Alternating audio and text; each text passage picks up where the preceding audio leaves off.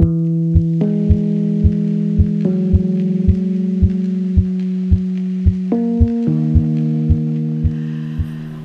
my name is Elizabeth Cinello, and I'm one of the co-founders of Art Starts.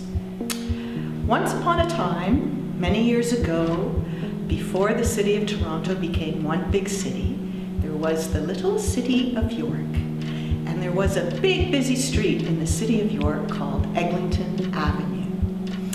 Now, there was an empty storefront on Eglinton Avenue.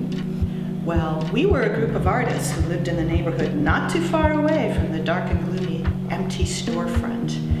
And we had an idea. We thought, well, we want to make art in our neighborhood with our neighbors. But we needed a place to do that. And we wanted a place where we could be seen and where we could see each other. And we thought the empty storefront was perfect.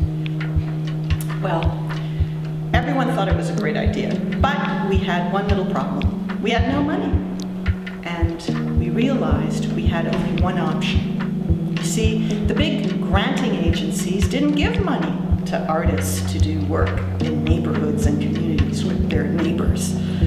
So we knew we had to go to City Hall, and we had to ask the politicians for money. Now, have you ever tried to ask a politician for money to make art? Well, we weren't alone. We had a lot of supporters, and people said to us, you know what, that's a great idea, and we're going to come with you to City Hall, and we're going to stand up for you and tell those politicians why they should give you money. After all, it's our money.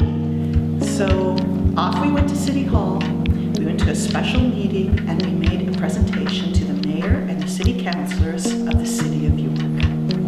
Well, the politicians listened very carefully, and they asked a lot of questions. We answered their questions as best we could. And then the politicians went and had a meeting to talk about our proposal. Because they had never been asked for money to have a neighborhood cultural center, art center. Well, we waited and waited, and they finally came back and gave us an answer. And they said, we love your idea, and we're going to give you the money for it, and we wish you the best of luck. Well, we were so happy. Within a month, we rented the storefront, we took down the newspaper that covered up the big windows, we turned on the lights, we cleaned it, we filled it with art. We were really excited.